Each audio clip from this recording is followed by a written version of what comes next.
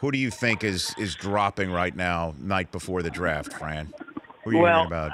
I never subscribe to rising and dropping, Rich, because I think teams have a good sense of where these guys are. But what I would tell you is when you talk about Michael Porter Jr., the youngster out of Missouri who had back surgery in November, what fans have to realize is that before you talk talent, attitude, character, work ethic, intangibles with an NBA owner, you got to talk about the medical. You can't be a GM that goes to your owner and says, look, we got a 50-50 chance of drafting this Michael Porter Jr. and he's going to remain healthy for 10 years.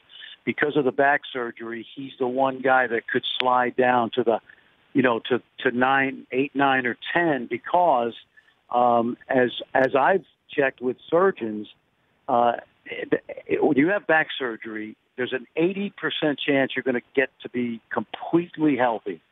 But there's the 20% that you won't, especially tall guys and especially guys who fly on charter flights all season and have to sit in these airplane seats. So Michael Porter's a tremendous offensive talent, but given the fact that you got Bamba and Wendell Carter and Bagley and Ayton, I think Michael Porter Jr. drops because of the question mark with his back. Where do you think is the right fit for Trae Young when it's all said and done tomorrow? Man, it's a great question. The first logical place looks like Orlando because Dallas at 5 already has their point guard of the future in Dennis Smith, and Orlando they haven't had a point guard since Scott Skiles. Okay, so who by the way has the NBA record with 30 assists in a game. But I think Orlando makes sense there, and if it's not Orlando at 6, then you got Chicago at 7.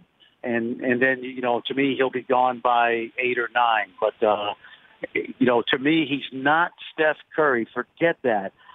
Just be Mike Conley for now. If you're Trae Young, just come into the league and be Mike Conley and don't try to be Steph Curry. The Rich Eisen Show, weekdays at noon Eastern on Audience.